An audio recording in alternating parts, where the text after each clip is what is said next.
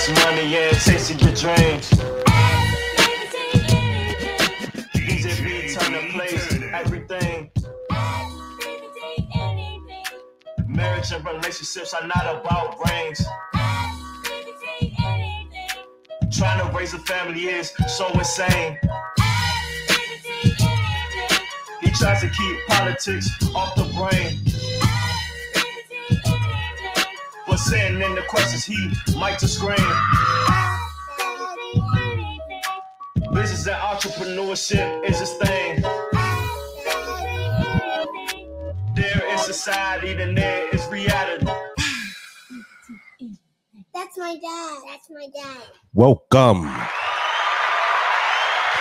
I am your boy, your host, BBT, and you can ask me anything. How y'all doing today? Happy Thursday. Happy payday for some folks. I guess some people, if you get direct deposit, it goes through the day. I get paid today. Yes, yes, yes.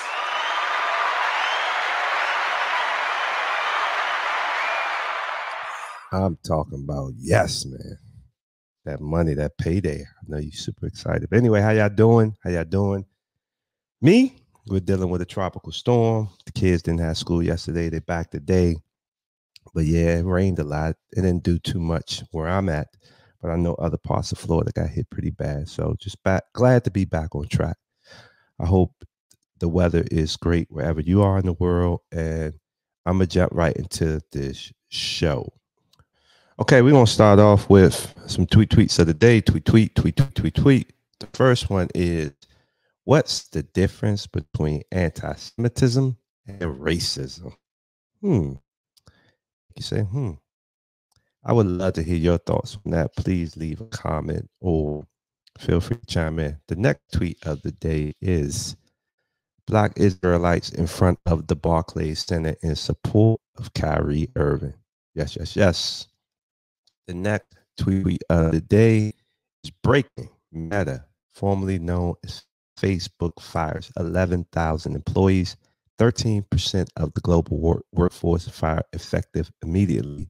Fired employees to get 16 weeks pay as compensation. The recession is here. So I'm going to do a twofer. The next one says multiple economists are suggesting that a recession is coming. Here are 5 ways how you can prepare for a possible recession.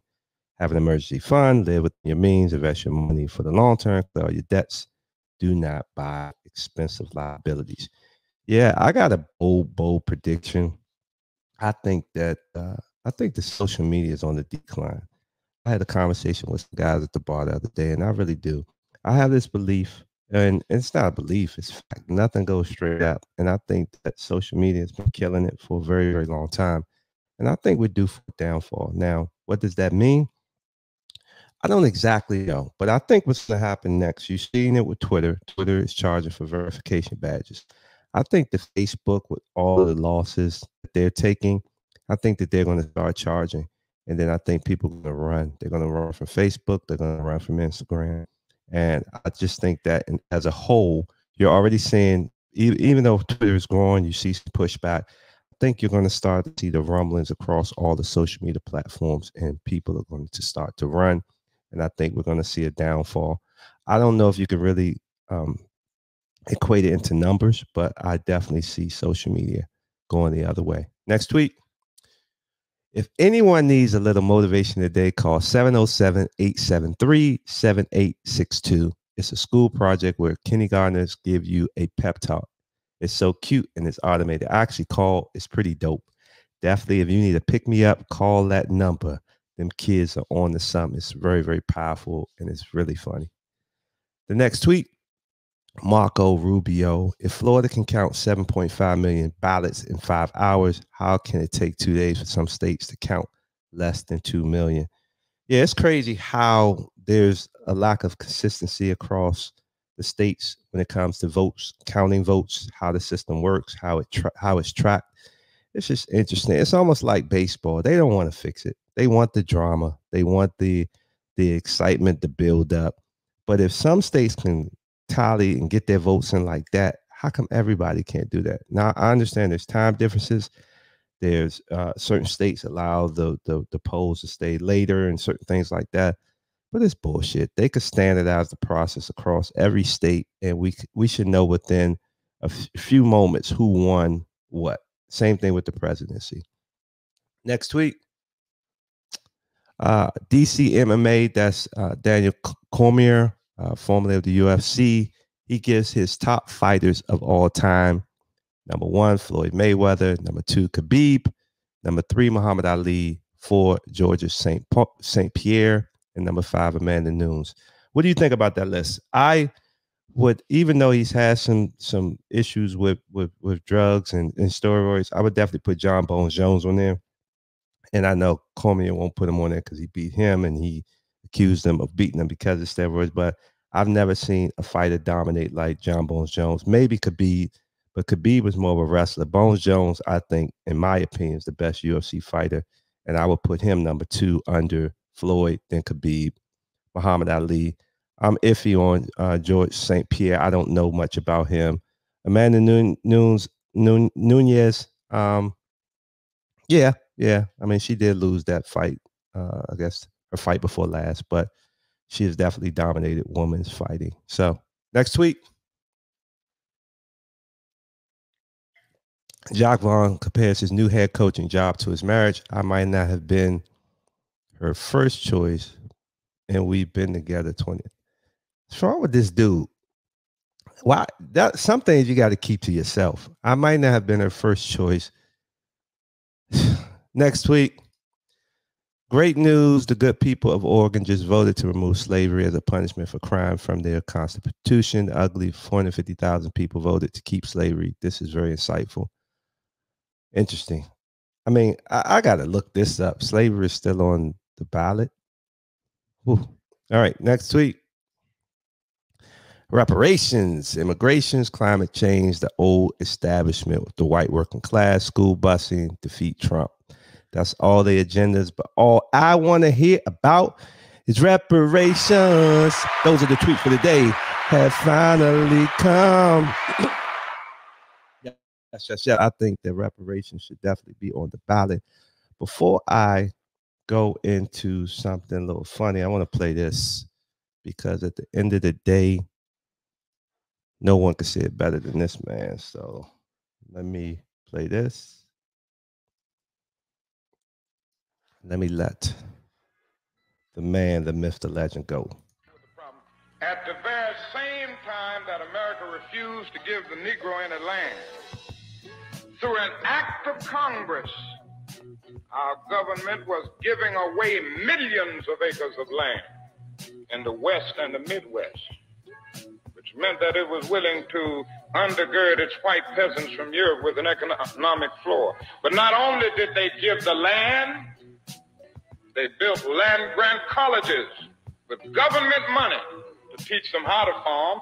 Not only that, they provided county agents to further their expertise in farming. Not only that, they provided low interest rates in order that they could mechanize their farm. Not only that, today many of these people are receiving millions of dollars in federal subsidies not to farm, and they are the very people telling the black man that he ought to lift himself by his own bootstraps.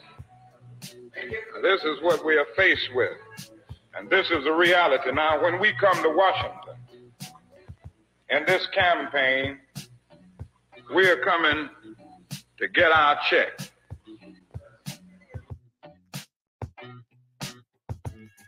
So yeah, there you have it. That's the yeah. There you have it. This the Martin they didn't want you to hear. We coming to get our check, and I believe this is a little bit before he was assassinated. Don't quote me on that. If I'm wrong, correct me. But I think that was right before that happened. But yeah, it's insane. We've gotten to a point where we've made reparations such a joke, even within our community, and that people don't take it serious. Like, no, this is a real thing. People have gotten help. And the thing about it, we've seen it during COVID. They can give low interest loans. But anyway, I'm going to share y'all some old Facebook posts I wrote. I've been talking about reparations for a very, very long time. So I'm going to read some of these posts that I made, and then I'll come and talk a little bit more in terms of reparations. And then I'm going to talk about a few other things to get out of here. But anyway, the first post that I made, this was back in, let's see, hold up. This was back in June 1st, 2020. This was during COVID. And I said, well, this was from Bob Johnson on CNBC. He said, for 200 plus years of slavery is labor taken without compensation. This is wealth transfer, which we have not participated in. Allow African Americans to receive the wealth owed to them for past damages. Stimulus check needs to be paid to blacks now in the form of cash. We need to have serious conversation on black economics in the form of reparations. Yeah, I mean, COVID showed you a lot, y'all. Open your eyes. Stop thinking it's a joke. I know a lot of comedians talk about it. They make fun of it, but this is a real thing. This is how other cultures and communities have been able to build businesses, build communities. You know, they don't have to give us anything. You can loan it to us. Low interest loans. We did it with COVID. We did it with SBA. It was mass produced, meaning they gave it to so many people. There needs to be a reparations bill on the ballot. And if we don't force that, what are we doing? I mean, like Martin Luther King said, they spin it and they get us to believe, yeah, pull yourself up out of bootstrap. While they've been getting this help the entire time. Do you ever just drive in certain neighborhoods and communities and say, how did they afford this? Or you go into this and say, how did they afford that?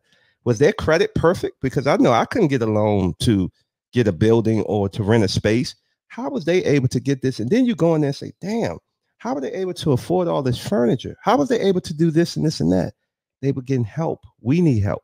But anyway, my next one is July 18, 2020. I said, remove the black men, destroy the black family. Mass incarceration was genius and it's still happening today after reparations. Prison reform should be our next biggest fight. What they did to us as a result of the war on drugs were horrific, and we just accept the narrative because we believe everything the media tells us. The entire judicial system needs to be revamped. This is what the protest should be about. So I didn't go too much in reparations with that, but it touched on mass incarcerations, which is another big part of destroying the black family. And if you ever want a good book to read regarding mass incarcerations, definitely pick up the new Jim Crow, because reparations does tie into this, because we were taken from our families back in slavery, and then mass incarcerations the way they do it now. And that's put us behind too. We didn't have two parent households. We didn't have the opportunity to save, to create opportunities for future generations. We had to just figure it out. And not only did we not have trust and opportunities to take risks, to start businesses, to create different concepts and stuff like that, we had to start on our own and start.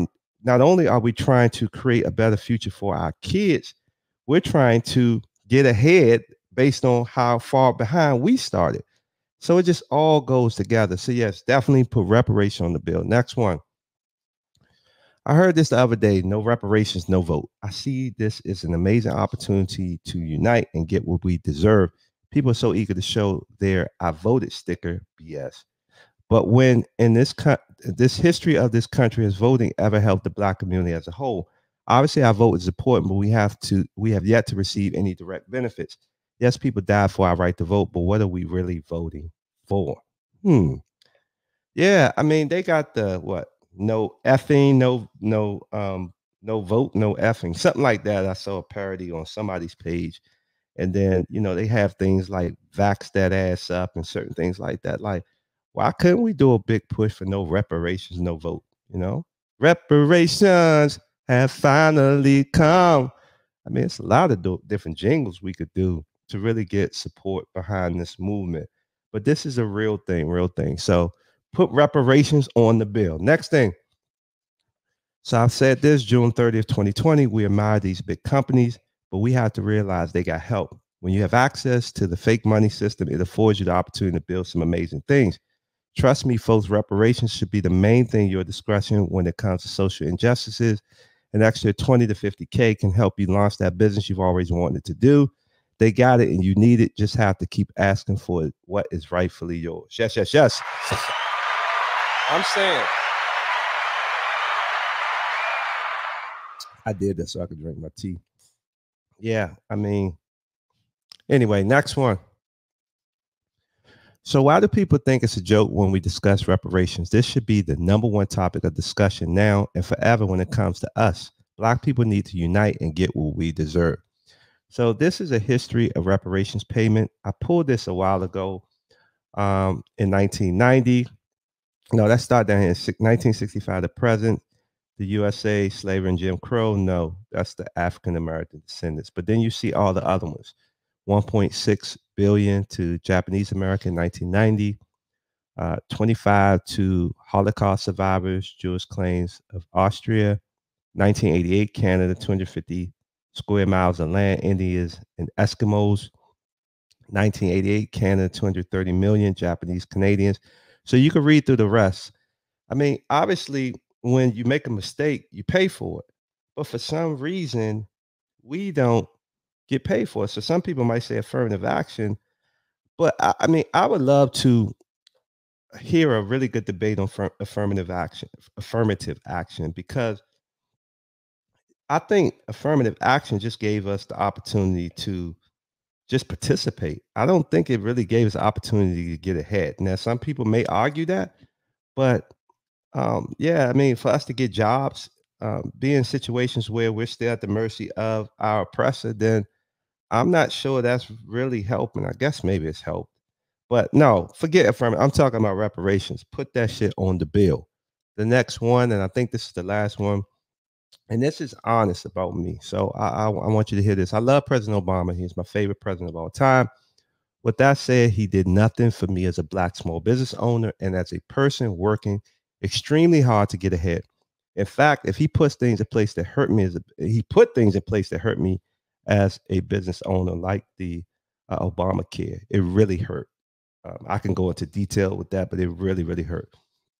Regardless, we got through it and it's all good. I did think that there should have been some type of reparations bill or some incentive program for being a small business owner as a minority. So I personally have no issue with Ice Cube trying to negotiate an agreement to improve the financial situation within Black America. I've listened and read about his plan, and I don't see the plan.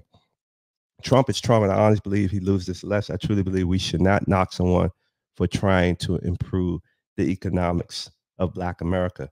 Yeah, I was talking about the CWBA, the contract with Black America that Ice Cube proposed. I think that it was smart, but obviously he didn't get the support that he needed to push it through, until a point where Biden said, "I will talk to you once I get in office," and I still think he has not talked to him. But yeah, I going back to President Obama, I definitely felt like there should have been some type of fund or some type of program in place, like small interest, low interest loans to people who show that they're trying to create, that they're trying to build businesses, like, and mass produce this. Like, we need opportunities to get funding, to compete, to create, to inspire, to build back better. That should be the build back better, giving the people that were hurt the most during the tragedies of this country, giving them an opportunity to compete, to participate. And it's not hard to do. Like, for me, I don't want you to hand me anything. I don't want you to give me nothing. I would like just like an opportunity for funding. Now, I have been fortunate because I've been at this for a while. I have received some opportunities that allowed me to try to compete. I mean, a lot of it was, well, I won't say a lot of it. Most of it was inspired by COVID, because they had to mass produce something for everyone. It wasn't specific for Blacks and Black Americans. But yeah, I have had the opportunity to participate in those things. But me seeing that and knowing that that is a possibility is something that should be on the table now. So put reparations on the ballot, on the bill, whatever you want to call it. So that's all of my past. Oh, shoot. That's some of my past thoughts in terms of reparations. I just think that it's a real thing. I think that Black folks need to understand that it's a real thing. And I think that we need to really, really support and get behind this movement. I know there was like a reparations rally. I didn't hear much about it. I heard about it, like, I guess, as it was happening and after the fact. I think it was in DC. I think Dr. Boyce was behind a few others. But it's almost like Black people see that and they just kind of look at it and laugh. That's not a real thing. And I'm like, damn, like, come on, y'all. Like, I definitely believe that Black people are due. We're owed. I think that it doesn't have to be something where you're just handing us the money. It could be in the form of low interest loans or loans that are forgiven, like they did with the PPP. Yeah, payback protection program. Yeah, PPP. So, yeah, that's all I'm gonna say on that. Let me jump into this thing here with I think, hold up. Oh yeah, here you go. I wanted to jump into this. You know, I got to talk a little bit about Kyrie before I get up out of here. So let me play this really quick. I hope y'all having a great day. Like, I'm super excited today because the day's kind of like my chill day. I get to relax. So let's do this.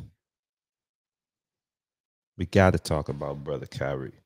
Heartedly say, I know Kyrie Irving is not anti-Semitic. When given the chance to say, are you anti-Semitic or not, he didn't say, no, I'm not anti-Semitic. At the press conference, tell us about that movie, why he did. He said, stop dehumanizing me. And the movie is saying white Jews invented the Holocaust and 6 million Jews didn't get killed. Okay, I know that.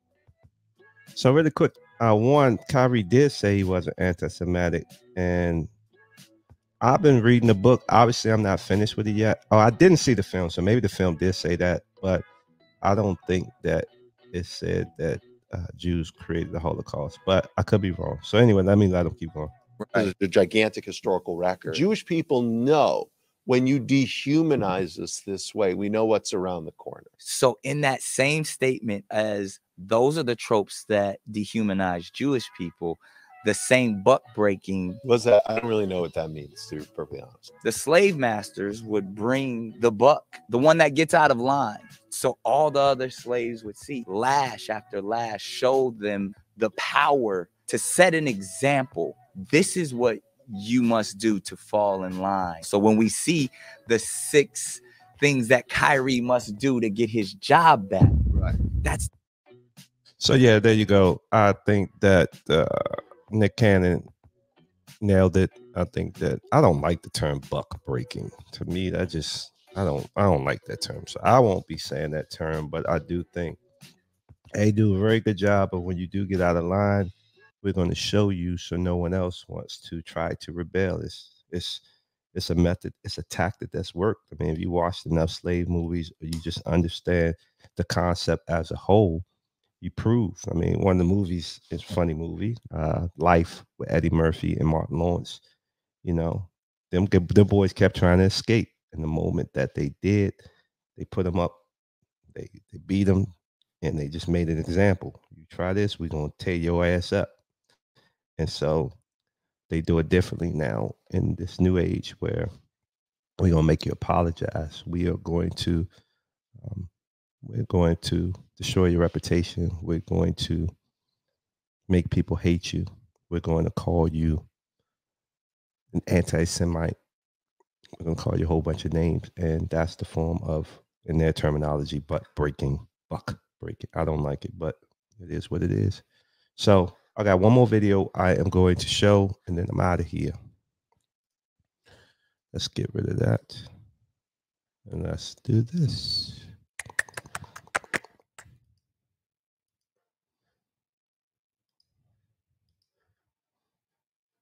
Let's do this. Let's rewind this. This is from Jay Williams' Twitter or Instagram. Every day of my life, I approach it with a state of empathy, right? Regardless of what color, what creed, what race you are, I look at people as human beings. I think that's important. But life is always about taking a stand and holding principles. So I want to explain what I feel like my stance is as a Black male in this world, okay? And conversations that I've had with my brothers and sisters in the Black community. And I want you guys to empathize with it and hear me on it. So when I hear what Kyrie Irving has to go through in order to be reinstated, I'm appalled. I'm appalled. And let me give you examples of how I feel like we don't have the same energy and hold other people who have dealt with racial tropes accountable.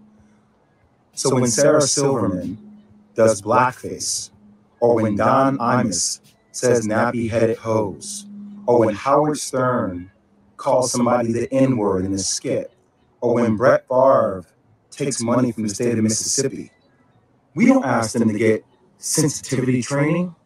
We don't ask them to donate $500,000.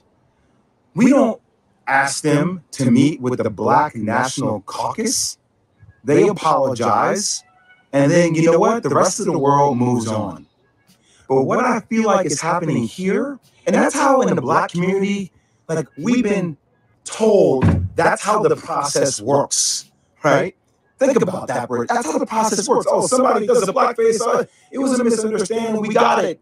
Okay.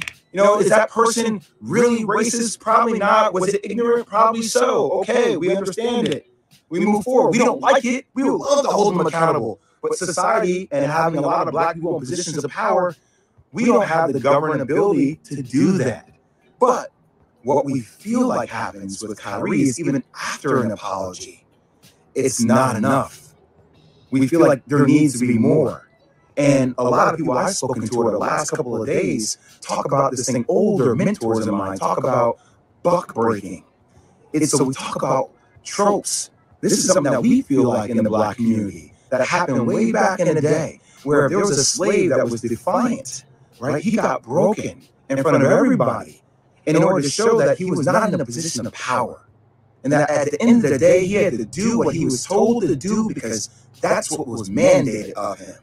And there's a bigger situation going on. What's happening with Kyrie Irving? And that's the one in the video to say you don't want him to be there. But we should hold everybody accountable, even owners of teams accountable, with things that are happening in other countries, i.e. China and Uyghurs and the Muslim genocide that is occurring, that we hear Enes Kanter talk about. But we don't keep the same energy for everybody.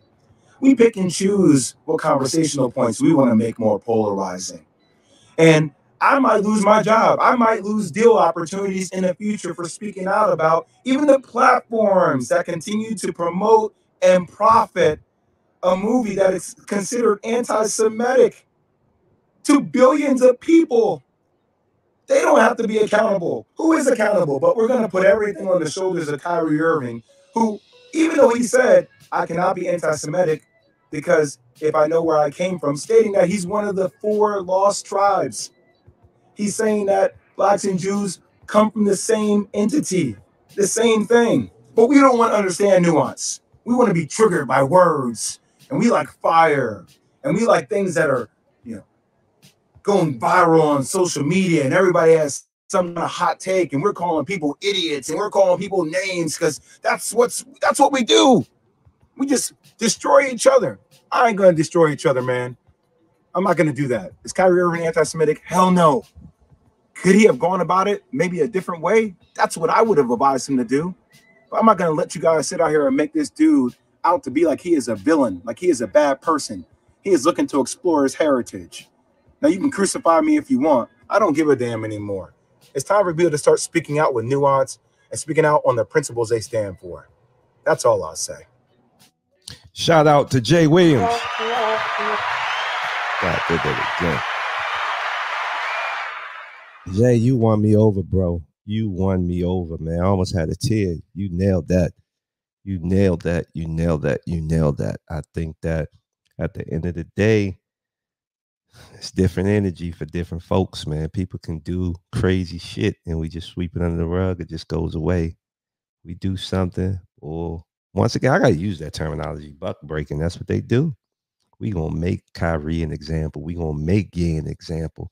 And they probably going to fuck with Jay Williams. They probably are. If you start to see him off of your favorite shows and stuff like that, they don't like when folks speak out like that. So, but I hope with Jay, what I heard from Jay is like, I'm tired of this shit. Like, yeah, you know, I won't say anything. Like he said at the end, if it was him, he would advise Kyrie, or he said he would advise Kyrie to go about it a different way. But I think we got to stop looking for this perfect way to do things. When you feel it, you speak it. You know, Kyrie has said over and over again, my intentions were not to hurt anyone. I'm just exploring my history, and this is how I feel. I feel strongly about it. And to finish my point, I think that what this is starting is people are getting tired because they seeing the bullshit. Like, hold up, man. Wait, you gonna do this to one of my own? That means you could do this to me. So because you could do this to me, I'm gonna stop being afraid. I'm gonna stop being fearful to speak up and speak out, because at the end of the day, the younger people need to hear it. So I will end by saying this. Definitely, if you are watching this, please take reparations seriously, because at the end of the day, it's a real thing. We have been fucked for a very long time, and we need our opportunities to grow and to move forward. Yeah, someone like me can pull myself up by the bootstraps. Kyrie can be really good at basketball, make it to the league, make millions of dollars. Same with Jay Williams. But everybody don't have them opportunities. The average everyday African American Black, however you want to define us, struggling. They're struggling. They're struggling. And a lot of them don't have any hope, because what they see is the drug dealers. What they see, they don't see opportunities. They don't have stores that processes good food. Everything is fast food. Everything is liquor stores. And then you have the churches, and that's a whole different conversation. And they're not really about the community or helping the community. So at the end of the day, we need business owners. And the best way, and one of the most effective ways to do that, is to provide loans to allow people to start businesses. And I think that could be the way that reparations are provided for our people. So I'm out.